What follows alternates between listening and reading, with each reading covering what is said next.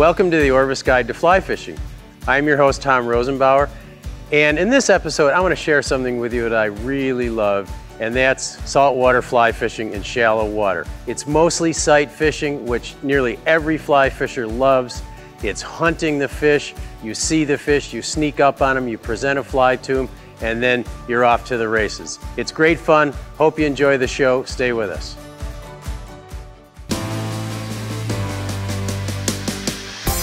Oh yeah, nice fish!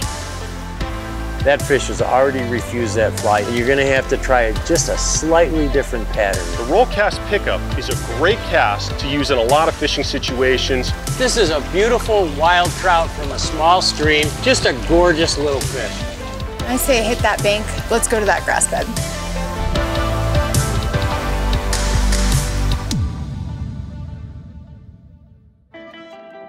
The Orvis Guide to Fly Fishing is supported by Orvis Fly Fishing, Algoma Country, Destination Ontario, Maine Office of Tourism, Yellowstone Teton Territory, Crazy Rainbow Ranch, Bahamas Tourism, Adipose Boat Works, Global Rescue, Trout Unlimited.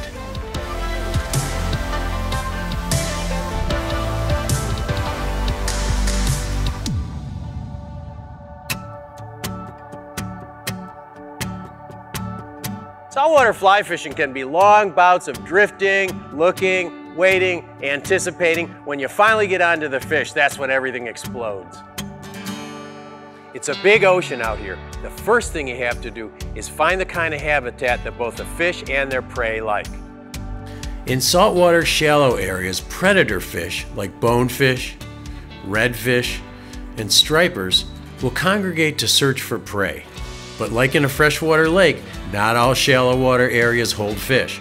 What's critical of locating fish is finding the right structure or habitat that the prey prefers. Shallow water holds much more of the important food sources such as crabs, shrimp, and baitfish than deep water.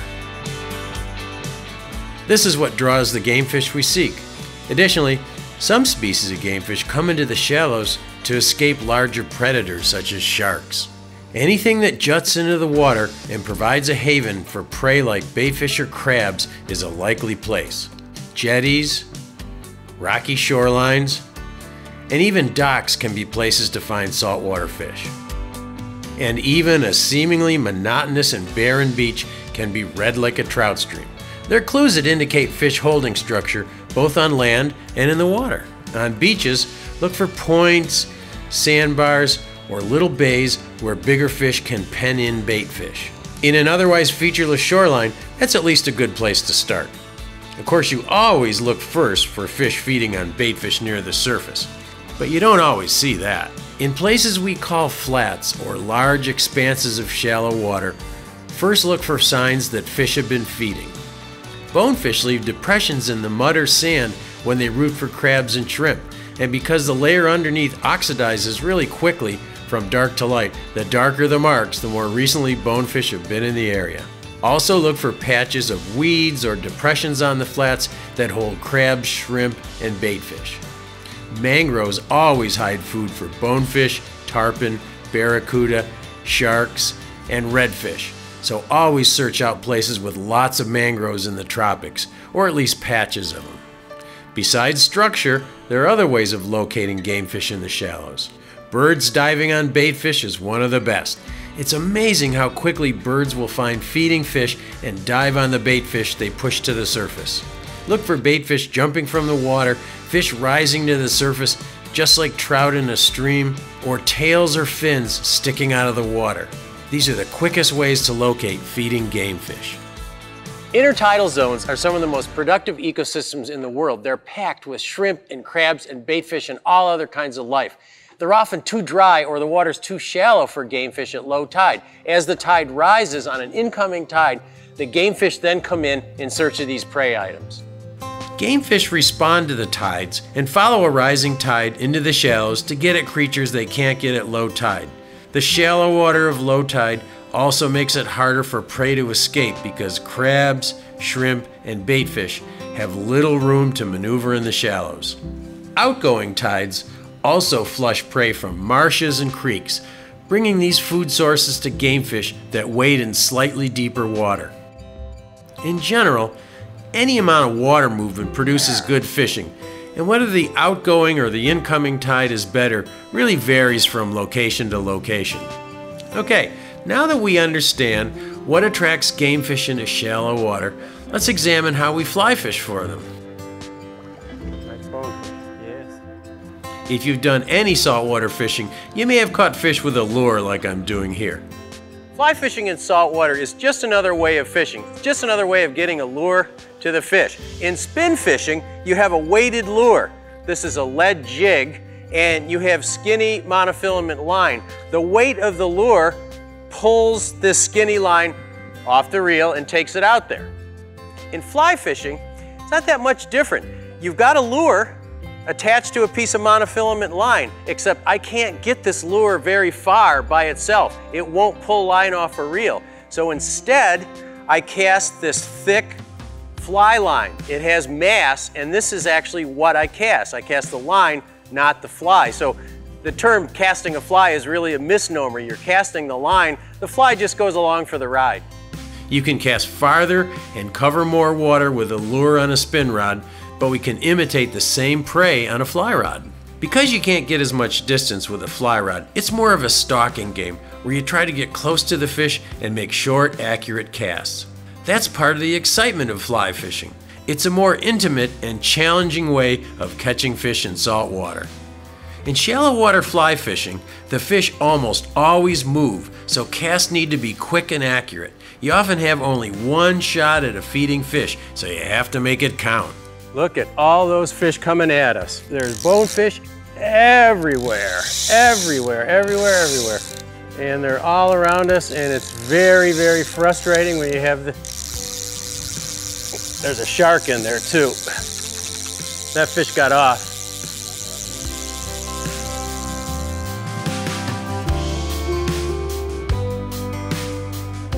Saltwater rods are beefier in the butt so that you can fight big fish, and they also throw a bigger size line. You need that heavier line size to cast into the wind and throw the bigger flies that you're throwing in saltwater.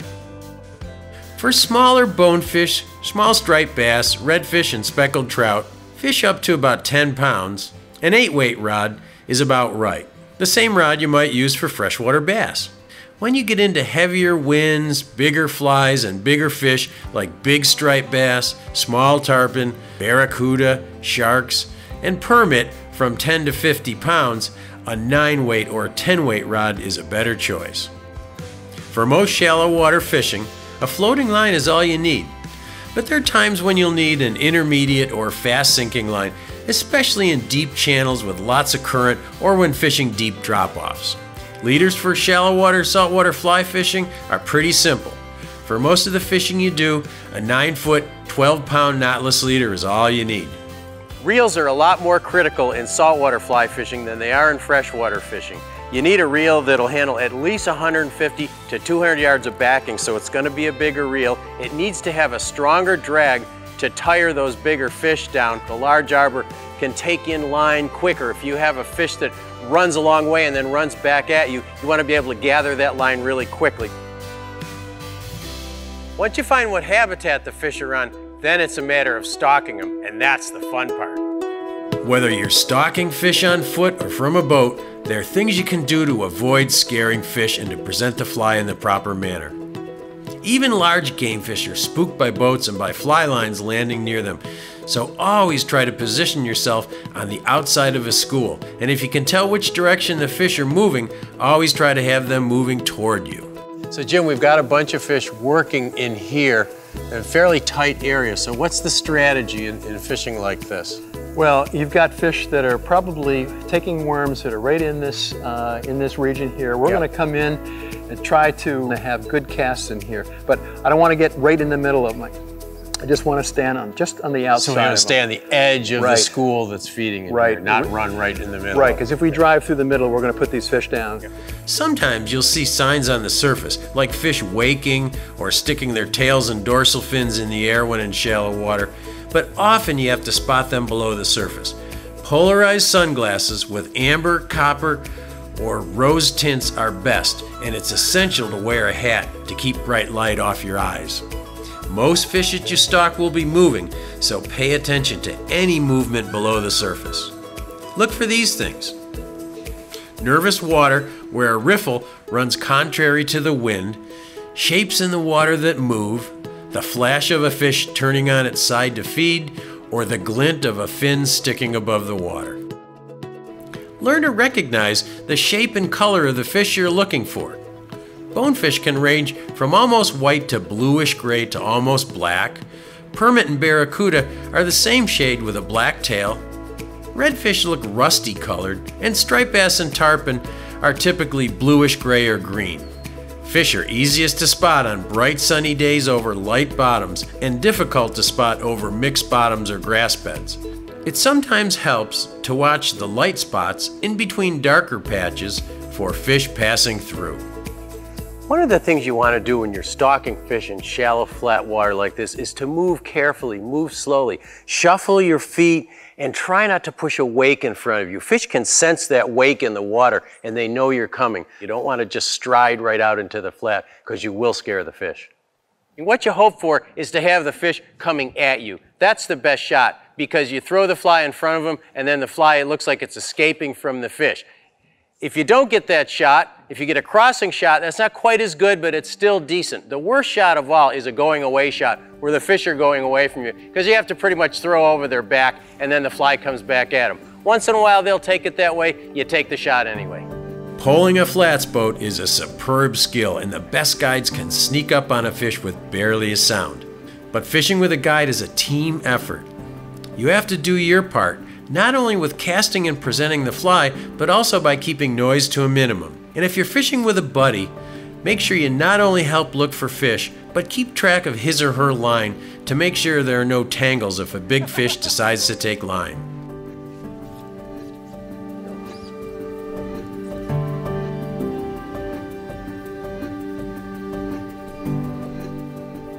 When you're fishing in a boat with a guide, whether it's a flats boat or a big offshore boat, you always want to be able to communicate both distance and direction. So direction, you use the points of the clock. Straight off the bow is always 12 o'clock. This way is always 9 o'clock. This way is always 3 o'clock with the other points in between. So you both can communicate, you've got a relative frame of reference. The other thing you need to be able to communicate with your guide is distance. So what you do is you make a cast. How long was that cast? 35 feet, okay? It looks like 35 feet to me, so we're both in agreement. Now, when Greg says bonefish at 11 o'clock, 35 feet, I know it's going to be that length of line in that direction. One of the problems some anglers have is they forget the boat's moving. The fly won't move until all the slack in the line has been removed. So make sure that if the boat's moving toward the fish when you present the fly, that you immediately take up all the slack in the line. Now that you're in position, let's talk about ways that you on your own or you and your guide can work together as a team to place the fly as naturally as possible. Once you see a moving fish, where should you put the fly in relation to that fish? In shallow water, you want to lead it by just a little bit. You sometimes even want to put the fly right on the fish's head or right in front of his head. The fly is going to sink quickly to the fish's level. When you get in deeper water, it's more like a game of chess where you're strategic, or it's more like shooting a bird in that you've got to let that fly sink to the fish's level. It's going to take longer, so you have to lead that fish, try to figure out where it's going to be, let the fly sink to the fish so that you can begin stripping right when the fly's at the fish's level. Once you get the fly close to the fish, your next decision is how to retrieve it. Some fish will rush right over and grab the fly when it lands, which makes your job simple. but most times that doesn't happen. Where you present the fly and how you retrieve it is usually a lot more important than the fly pattern you have on. So you need to experiment with retrieves. Sometimes a little bit of slow, steady, bump, bump, bump. Sometimes a very slow retrieve. Sometimes a very fast, aggressive strip works better. You never know what's going to work, so you have to keep experimenting until you crack the code. In salt water, instead of imitating insects, we imitate prey like crustaceans and baitfish. They might range from tiny shrimp imitations for bonefish, permit, and redfish to large baitfish flies that imitate such fish as herring and mullet. Crab flies are especially effective in shallow waters, as most game fish find it very hard to resist a crab. Casting in salt water is so important. It's more important than in any other kind of fishing. Not only does the double haul help you with distance, it also helps you cast into the wind. Let's go to my friend Pete Kutzer for some solid tips on the double haul. There are times when we do have to gain a little bit more line speed. Let's say we're dealing with windy conditions, casting larger flies, maybe a little bit more distance, and that's when the double haul is going to come in play. And a lot of people think it's just a saltwater cast. Believe it or not, I use the double haul whenever I cast, say over 30 feet. It actually takes a lot of strain off of our casting hand. It makes that cast easier when you're dealing with those longer distances. Before you start the double haul, you want to make sure that you can get that pick up and lay down cast consistently, nice, smooth, tight loops, and your shooting line consistently as well. Once you start to shoot line, then we can think about that double haul. But first, we need to understand how this cast works. When we make a basic back cast, we're starting with that forearm, bringing that rod back, then applying that little pop to a stop or that little flick. Then when we come forward, we're doing the same thing just in the opposite direction. Think pop to a stop with a smooth acceleration in between. When I start to haul, the haul actually does the same thing as that flick to a stop. I'm going to lock out my wrist and just tug on the line, and you're going to notice that that line starts to jump behind me and in front of me. There's one key part, though, we have to think about with this double haul, and that's the reposition. After we tug on this line, we have to drift back to set up for that haul on the forward cast. So we come back, haul, and then drift, set up, maybe a haul of 18 to 24 inches, then haul and drift on the forward cast. Haul and drift, come forward, haul, and drift. When practicing hauling, I like to practice one side at a time. I like to make that haul and that reposition and let that line set on the ground, then haul and reposition in front of me, working with that same consistent length of line. When you're casting or actually fishing, you're going to do the same thing, just you're not going to let it touch. You might make a couple hauls and false cast in between. It's a little bit more of an aggressive haul, not too much more. So we haul, reposition. Then when I deliver that cast, I'm going to make that nice haul down by my pocket. Remember to feather that line back up underneath that finger, closing that bail, and then we can start to strip that line back in. Once you've learned the basics of the double haul, now we have to begin to try and fine-tune that double haul. Remember, when we're saltwater fishing, speed and accuracy is of the essence. We want to get that fly to that fish right away, so we don't want to false cast a lot. So there's a couple things that we can do. Haul, shoot a little bit of line, haul, shoot that line, now back underneath that finger, closing that bail. That's going to help get that long cast quickly. Remember, get that fly to the fish, okay? Don't have it up in the air. As we progress with this double haul, let's say we're dealing with windy conditions, and we got to make that nice tight loop and deal with that wind. What we want to start to do is make this haul a nice smooth transition from one haul to the next. And our hauling hand actually starts to move in a little bit of a circle. We're going to haul, reposition, haul, reposition, haul, reposition. We're going to keep that hand moving. So nice and smooth, reposition, nice and smooth, reposition. Keeping that hand continuously moving, and that can help us deliver that fly out quickly to that fish. When dealing with quick-moving fish, we want to get that fly in front of that fish as soon as possible. If that fish is, let's say, at a 90-degree angle, directly off my right-hand shoulder, and I was just casting straight out in front of me, I can cut that angle in half, maybe make a cast at a 45, then quickly to that 90. So I'd pick this line up, cut that angle in half, then turn, and deliver that fly out to that fish as quickly as possible. If that fish was, let's say, beyond 90 degrees, what I could do is make a false cast in front of me and make a back cast delivering that fly to that fish. Pick it up, cast in this direction, then deliver that fly out behind me to that fish. And that's how you can get that fly quickly in front of those targets. In saltwater, it's important to avoid raising the rod tip to strike. This gives you a bad hooking angle, plus if the fish misses the fly, you don't want to launch your fly into the air. Instead, try to always strip strike, which is basically just making a long strip. If you miss the fish, it might jump on the fly again, and if you hook the fish, once it's tight to the fly, then you can raise your rod tip. A good rule of thumb is to never strike until you feel the weight of the fish. Give it a long strip, then raise the rod tip. Let's hear how my friend, veteran bonefish guide Jason Franklin of H2O Outfitters describes it. One of the key things with presenting to saltwater fish, specifically bonefish, is that when you strip, what a lot of people do, and in saltwater we call this trouting, is that when they feel the fish, they lift. In saltwater, you don't want to do that. It pretty much guarantees that you're not going to catch the fish. What you need to do in saltwater is what we call a strip strike. So you present at the fish, strip, strip, notice the rod tips in the water, strip, feel the fish. Once you feel the fish, then you lift. And by the strip, you're normally setting the hook.